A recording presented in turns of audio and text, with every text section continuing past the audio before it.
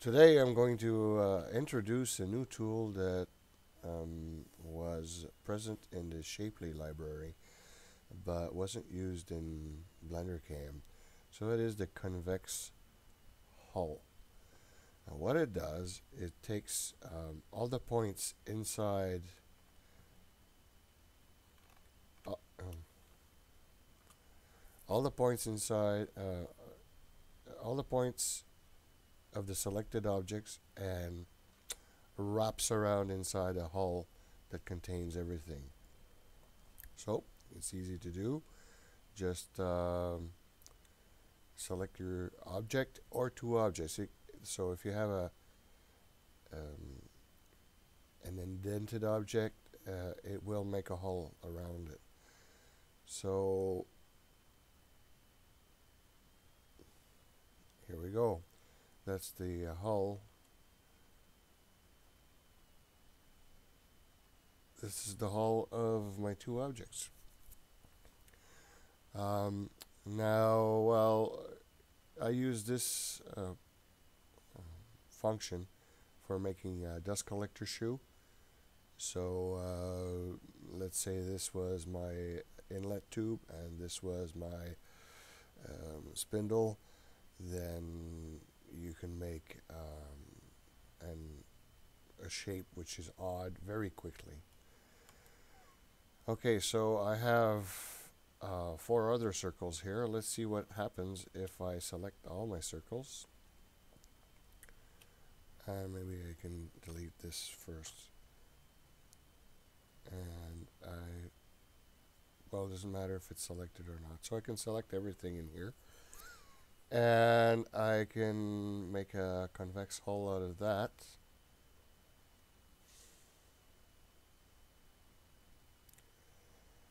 And so we can see that it will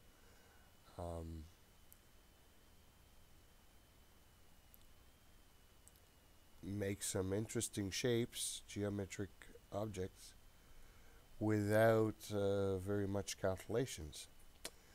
So I will use that to make another type of curve, and this type of curve will be a rounded plate with convex hulls as mounting points also. So I work in the sign business, so usually we have like mounting plates, and we all need rounded corners with specific rounds or radius. And although Blender can make a rounded a square, it's not very practical. So this will be much better.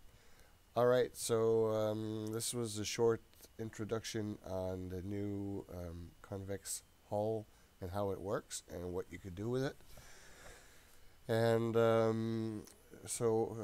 Blendercam is in development. We're working to improve its functionality. We're a small team of 3 or 4 developers. Some people work in documentation. Some people work in coding and debugging.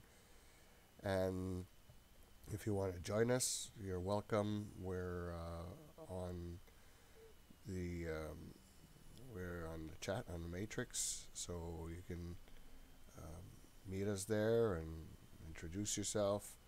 We're all people who own CNC machines, so we welcome CNC questions as well.